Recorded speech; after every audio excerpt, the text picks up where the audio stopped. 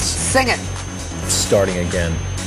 American Idol. Are you ready for season? I am, of course. Season 10. 10, right? Yeah. We don't know who the judges will be, but we'll be there. It's wide open, and we don't know who the contestants are, but we see about 50,000 of them right now in New Jersey, something like that. Julie Chang is at the Idol auditions at the IZOD Center.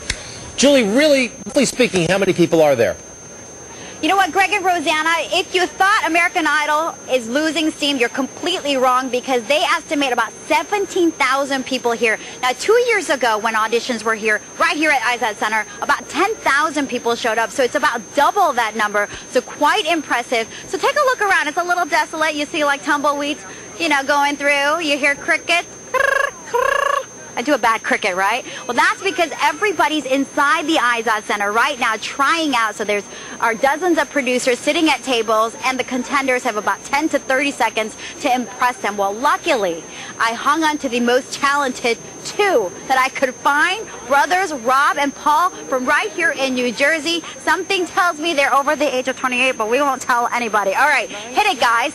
Okay, well, we are going to be the next American Idol. Go ahead, Paul. People here are wasting their time. Go home! Because I'm the next American Idol. I'm the next American Idol.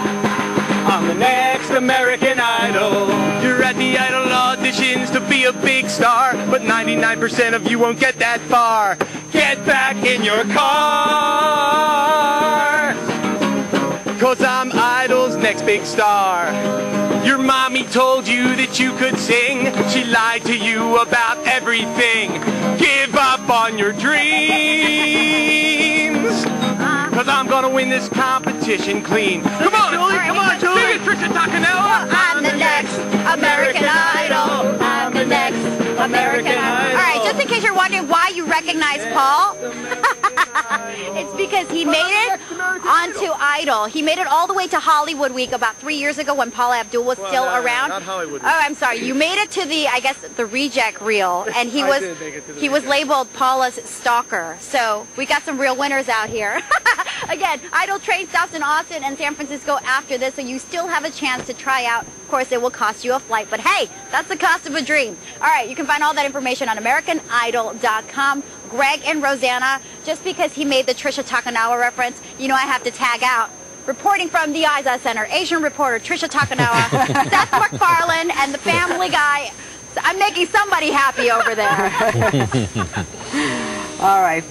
Julie has such a great sense of humor. Thank you, Jules. Thank you, Julie. And the judges on American Idol have really great insight. I think they made the right decision with those two guys.